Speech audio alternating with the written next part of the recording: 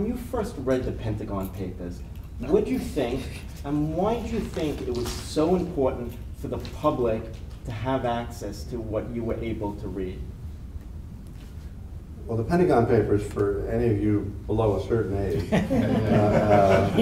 were 21 volumes of material commissioned by the then Secretary of Defense, Robert McNamara.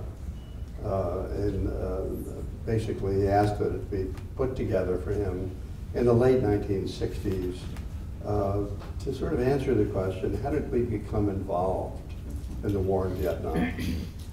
Now, one could say, maybe we should have asked those questions before we became involved in the war in Vietnam, but in any event, Secretary McNamara asked the Defense Department to put together, by putting a lot of scholars together, to write this summary of, starting in 1945, right after World War II ended, of how the U.S. gradually and then with ever greater speed became involved in the war in Vietnam.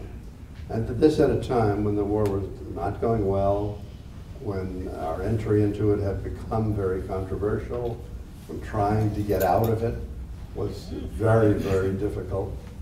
And when I was retained in 1971, when the New York Times was provided with a copy of all but 3 volumes of what became known as the Pentagon Papers by a confidential source,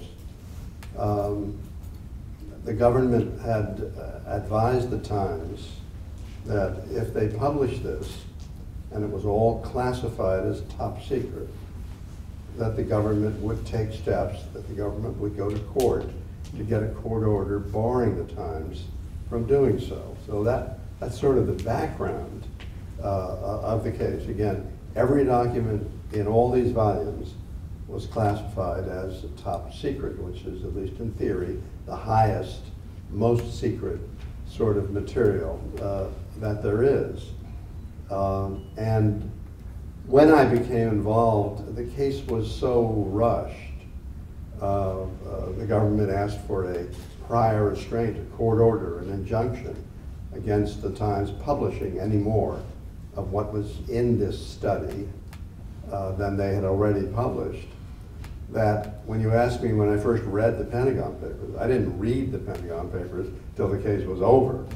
I read parts of the Pentagon Papers, and those were the parts that the government claimed were dangerous, because that was the basis of their going to court. They said if this is published in the middle of a war, it will frustrate our efforts to end the war and otherwise harm national security.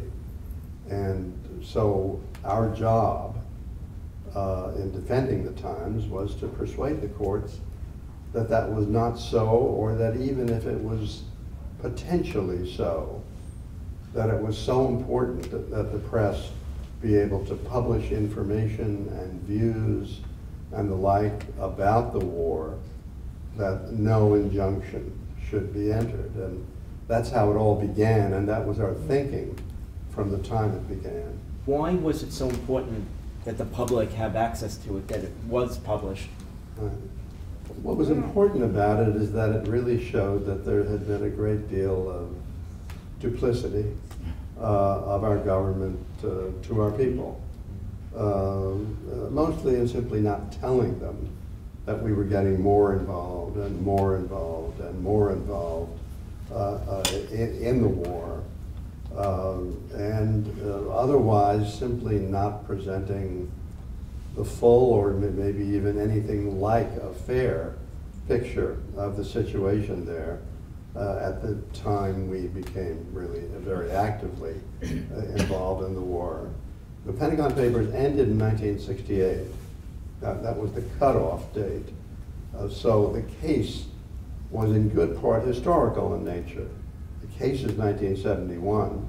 The Pentagon Papers run from 1945 to 1968. And one of the things we were saying throughout was, look, this is history. This isn't what's happening today. You don't have to worry so much that something terrible is going to happen on the ground, that we're going to lose a battle, that we're not going to be able to end the war, whatever. And it's always seemed to me one of the most startling things about it is that we really lost the battle to persuade the Supreme Court that no harm would come. A majority on the court thought it would be harmful, but they weren't sure enough, and they certainly weren't sure that it would be very harmful. And when they put that against the First Amendment, Congress shall make no law abridging the freedom of speech or of the press, they said, you can go ahead and publish it. We can't, won't, don't think we have the power or ought to say we have the power to keep a newspaper from publishing news.